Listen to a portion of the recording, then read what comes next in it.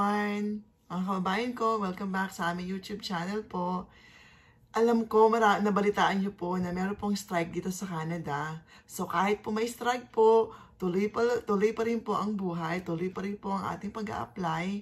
Kasi ang strike naman po na iyan, matatapos din po, hindi naman po magtatagal. So, kaya ngayon guys, may pag-uusapan po natin ang mga bagong posisyon, mga bagong paraan kung saan kayo makakahanap ng trabaho na suitable sa inyong position, suitable sa inyong mga experiences. Kung wala man experiences, walang problema po kasi may mga employer na pwede rin po kayong ma-hired kahit wala kayong experience, wala kayong education, pwede kayong ma-hired. Basta hanapin nyo lang po talaga kung saan kayo suitable sa position na iyon, sa mga trabaho dito sa Canada.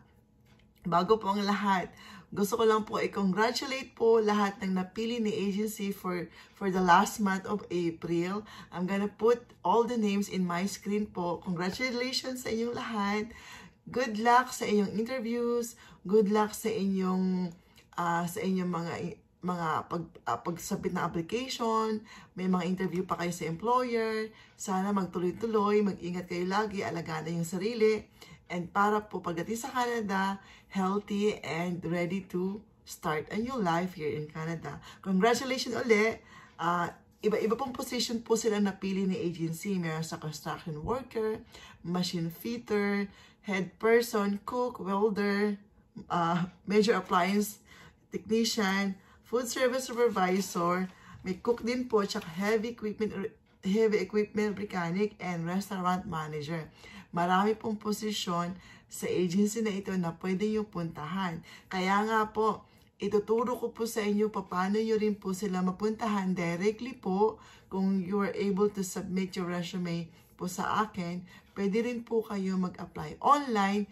Search nyo lang po ang agency na ito, which is the workvantage.ca.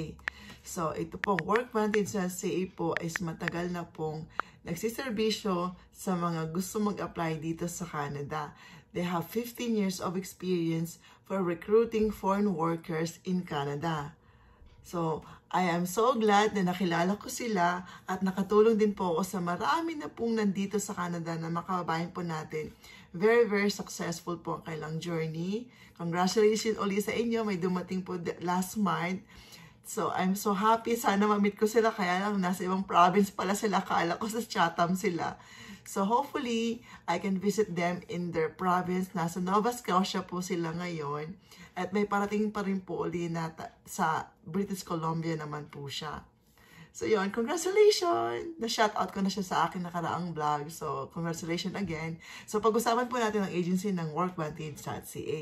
Ibibigay ko na lang po sa aking screen lahat ng details na pwede nyo pong sundan pa paano mag-apply. So, click nyo po ang job seekers. So, nasa job seeker na po tayo. Marami pong job openings po sa agency. And the agency is licensed to recruit an international workers. As na-mention ko nina, is 15 years of experience na po ang agency na ito. So, job opening po, marami pong position, construction worker, farm labor, general farm laborers po, pwede nyo rin pong applyan. So, click po natin, this is 15 more. So, lahat po na i-vlog ko sa mga previous videos ko po, makikita nyo rin po dito mga position na ito. At yung iba pong position is nasa akin din po na pwede ko pong i-submit sa agency directly. For example po, meron po akong new job na sinend sa akin ni agency. This is the new job position. I'm gonna add in my screen na lang po. The job position is granite installer. So, pwede nyo pong applyan. Granite installer po, apply now. And also, another job position for you is the transport refrigeration mechanic position po. I'm gonna add this in my screen. Kung wala po sa job website ni agency, you can send it to me sa my email address, mavelfrias14@gmail.com. So, let's say we're going to apply to the farm laborer po.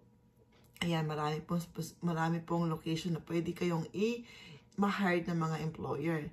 Meron po sa Alberta, sa Calgary, sa Ontario na pwede kayong dalhin ni agency na may mga employer po sila doon na mag-hire sa inyo. So, yan ang mga requirements. Education is not required, kagaya sinabi ko. But, in this position, experience is an asset. Asset po. Kasi kung walang experience, on-the-job training will be provided. So, yan po. Must have a driver license po. Canada G equivalent. Yan. Working conditions. Yan po ang mga working condition.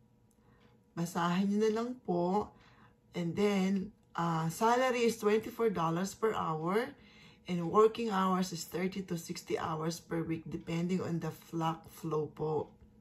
Benefit, travel expenses will be covered by the employer if workers need to relocate po. So, yan. So, if you are interested, just click nyo lang po yung I am interested. And then, see, you can upload your resume or apply with Indeed. And then also, I'm looking to my computer para po kasi para mabasa ko yung mga details ng mga sinasabi ko rin po para sa inyo. So, first name, last name, email address, mobile number, country of residence kung nasaan po kayo currently working, and experiences po, click nyo po yung add nyo po yung details of your experience. If your experience is yung current nyo po, just click the I'm currently working here. Click nyo lang po itong option na to. And then, personal information, education details. Yan po, school, major department, degree kung natapos, so kailan, anong years. And if you have more than 1 degree, so you can add more. And personal information nyo po is, you should have a valid passport po and the expiration. Of course, you're applying for a foreign worker, so kailangan meron kayong valid passport. So, yan guys, upload your resume. And also, after you upload your resume, may CAPTCHA po na kailangan nyo i-enter and then submit your application. Ganyan lang po kabilis mag-apply online. If you having issue with this application, pag-fill up na application dito sa agency, you can send your resume to my email address, mabelfrias14@gmail.com. And then I can send your resume to the agency direct po. And then the agency will reply for you kung kayo po ay napili po or mag-move forward sa the next step, sa next procedure po. Kaya keep on eye on your email address po. And don't forget to keep me posted po sa mga details, sa mga nangyayari po sa inyong application. If you don't mind. Thank you. Okay po. Yan po isa pong agency, yan po ang agency na workvantage.ca. So yan po guys ang mga maaari kong i-share sa inyo na pwede niyo pa rin puntahan na mga trabaho. No experience, no education is required. Basta kailang po sundan niyo po ang kailangang mga instruction. So sana guys, napulutan niyo po ng isang paraan kung paano kayo makapunta sa Canada sa mga trabahong ito. Don't forget po guys to like and subscribe sa aming YouTube channel, mabelfrias14@gmail.com, ang aking email lang po. You can send your resume to my email para po ma-submit ko sa agency. Yan, thank you guys sa yung may dalawang position po na banggit ko kanina.